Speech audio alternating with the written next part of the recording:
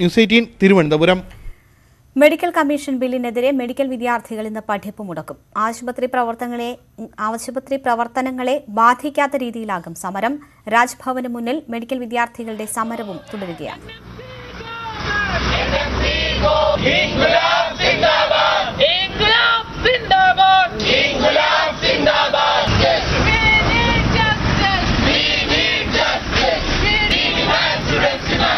ഉമേഷ് ബാലകൃഷ്ണൻ ചേരുന്നു. ഉമേഷ്, എന്താണ് വിവരങ്ങൾ?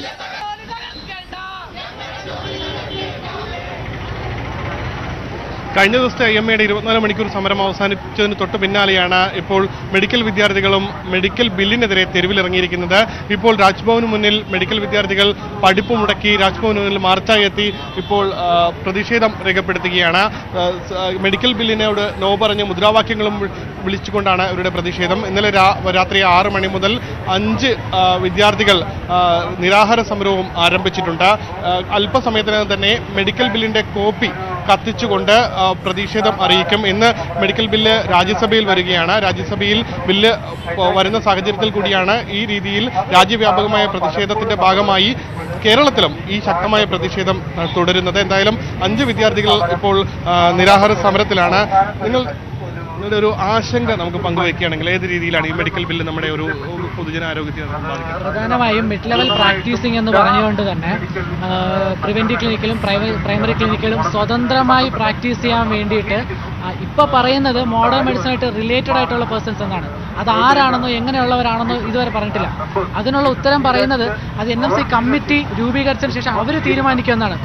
ഒരു സ്ഥിരതയില്ലാത്ത ഉത്തരങ്ങളാണ് സഭയിൽ തന്നെ അവിടെ പറഞ്ഞേക്കുന്നത്. പോരാത്തതിന് പ്രിവെന്റീവിലും പ്രൈമറിയിലും അങ്ങനെയാണെങ്കിൽ സെക്കൻഡറിയിലും ടേഴ്സറിയിലും അതായത് നമ്മുടെ മെഡിക്കൽ കോളേജ് ഉൾപ്പെടെ ഉള്ള സ്ഥാപനങ്ങളിൽ ഒരു ഡോക്ടറിന്റെ കീഴിൽ പ്രവർത്തിക്കാൻ വേണ്ടിയിട്ടുള്ള ലൈസൻസും ഈ പറഞ്ഞ ആരെന്ന് പോലും അറിഞ്ഞൂടാത്ത ആൾക്കാർക്ക് കൊടുക്കണം എന്ന് പറയാൻ വേണ്ടിയിട്ടാണ് ഈ സമരം.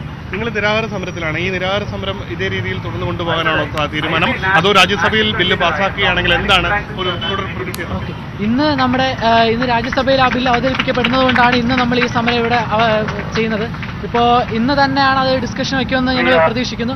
അങ്ങനെയാണെങ്കിൽ ഞങ്ങൾക്ക് സപ്പോർട്ടീവായിട്ടുള്ള ഒരു ഉത്തരവ് ഉണ്ടാവുന്നവരെ ഞങ്ങൾ ഇതിന്റെ പുറകെ തന്നെ ഉണ്ടാവും. അതല്ല തിങ്കളാഴ്ചത്തേക്ക് ഡിസ്കഷൻ മാറ്റി വയ്ക്കുന്നുണ്ടെങ്കിൽ ഞായറാഴ്ച വൈകുന്നേരം തൊട്ട് തന്നെ ഇൻഡെഫിനിറ്റ് ഹങ്കർ സ്ട്രൈക്കിലേക്ക് IMA ആണെങ്കിലും MSN ആണെങ്കിലും കേരളത്തിലെ ഇന്ത്യയിലെ മെഡിക്കൽ സ്റ്റുഡൻസ് എല്ലാവരും നിരത്തിലിറങ്ങും. ഇന്ത്യയിലെ എല്ലാ മെഡിക്കൽ കോളേജിലും അടഞ്ഞു തന്നെ കിടക്കും. അത് നമ്മൾ തീരുമാനിച്ച കാര്യം തന്നെയാണ്. രേണുക, ഇതാണ് ഇവർക്ക് പറയാനുള്ളത്. എന്തായാലും പ്രതിഷേധവുമായി മുന്നോട്ട് പോകാൻ തന്നെയാണ് തീരുമാനം. രാജ്യസഭയിൽ നിന്ന് ഒരുപക്ഷെ ബില്ല് സബ്ജക്ട് കമ്മിറ്റിക്ക് അടക്കം വിടാനുള്ള തീരുമാനം ഉണ്ടായില്ലെങ്കിൽ അനിശ്ചിതകാല നിരാഹാര സമരവുമായി മുന്നോട്ട് പോകും. ഇന്ന് ഇപ്പോൾ പഠിപ്പ് മുടക്കിയാണ് വിവിധ മെഡിക്കൽ കോളേജുകളിലെ വിദ്യാർത്ഥികൾ രാജ്ഭവന് മുന്നിൽ ഇത്തരത്തിൽ പ്രതിഷേധ സമരത്തിൽ പങ്കെടുക്കുന്നത്. രേണുക. ഉമേഷ് ബാലകൃഷ്ണനാണ് വിവരങ്ങൾ. ജീവന് ഭീഷണിയുണ്ടെന്ന് കാണിച്ച് ഉന്നാവ്